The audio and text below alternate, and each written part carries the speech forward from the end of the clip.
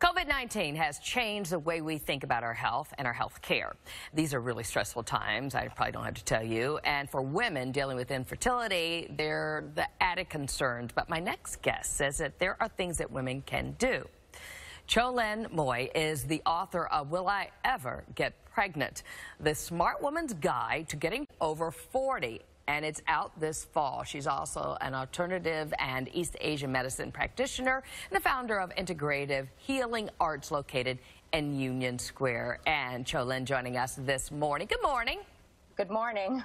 So this is really a problem. Is it just with women over 40, or are you seeing cases of women in their 30s also experiencing this? Oh, I see a lot more women in their 30s that are experiencing infertility, or we'll say like challenges to getting pregnant. And one of the biggest influencers or disruptors is stress, because stress for women, it feeds off each other. And studies show that the stress hormones are the biggest disruptor of reproductive hormones.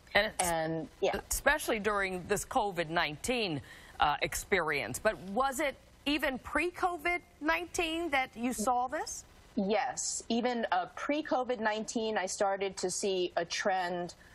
Like 18 years ago when I started, women were late 30s, got married later. That's still the case. But now it's really 30, 31, 32, that there's the urgency, and they're finding that their hormone levels are really fluctuating.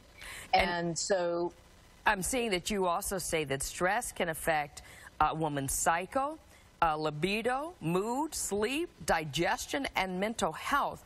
But then you also offer some tips for women to keep in mind to improve their fertility health. You start out with focus on overall health, get a good night's rest, eat well, and exercise. Absolutely. So focusing on overall, especially now, we really need to feel, and we really need to feel like we have some control over our circumstances.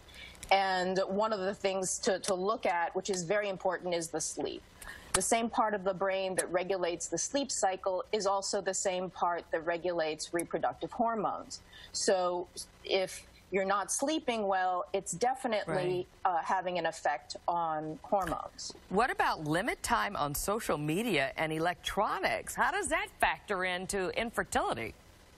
Well, we consume so much of electronics. We get triggered by what we're reading and listening to, and that creates more anxiety. And just like we do everything on our electronics, and so we need to have that break to just calm our brains down. Otherwise, we just cycle.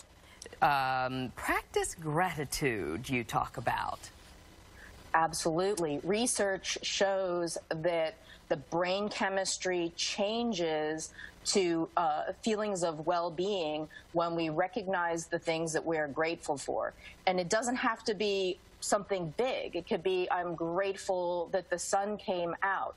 It really shifts the energy. And that's what we need to get out of anxiety and worry, is to really be able to focus on things that we can say, I'm happy for them. And you also talk about create a fertility mindset.